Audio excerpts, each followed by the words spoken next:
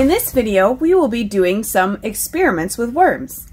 In the other video, we talked about worms and how they are important for the soil. In this video, we will explore how worms react to different situations. If you would like to participate in this video, you will need to gather some supplies. A petri dish with a lid, or you can use a shallow bowl or plate that has sides on it. You will need a wet paper towel. You will also need a dark cloth or piece of paper. And of course, you're gonna need a worm. Now that we've gathered our supplies, let's start with the first experiment, light. Take your dish and place it on a flat surface. Next, take a paper towel and wet it until it is just damp. Make sure to wring out the extra water. We don't want it to be soggy. Place the paper towel in the dish, like this. This helps to keep the worm nice and moist so it can breathe. Now place the worm in the center of the petri dish and put the lid back on. This helps to keep the worm in place because they like to escape. Next, take your cloth and cover half of the petri dish. Now, we watch and see what the worm does.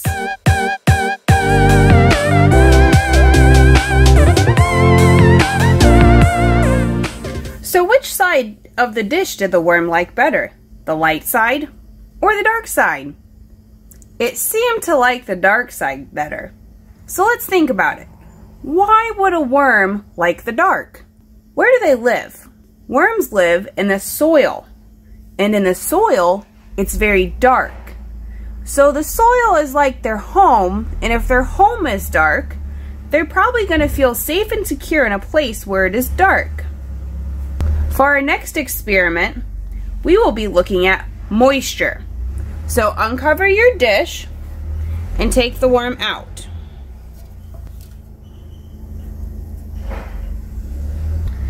Now, what you're going to do is you're going to take your paper towel and only put it on half of the dish. And then we are going to dry the other side off, like so. Okay, now we are going to put our worm back into the petri dish in the middle. And then we're going to put the lid back on so he doesn't escape. Now, we observe to see where the worm goes.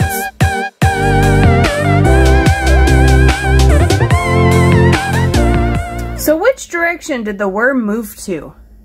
He probably went to the wet side, didn't he? So why would a worm do that? Why would they like to be wet?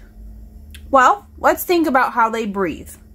Worms breathe through their skin, and moisture helps them to breathe through their skin. So if a worm gets dried out, they will die because they can't breathe. So for our next experiment, we will be looking at sound. So let's reset our petri dish.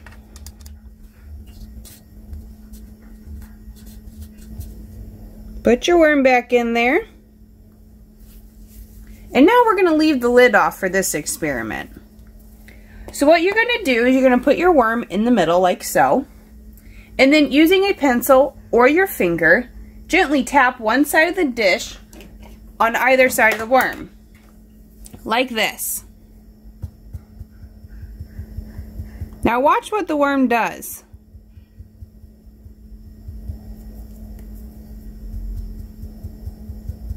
He starts to move away from this sound. Now, can worms actually hear like you and I do?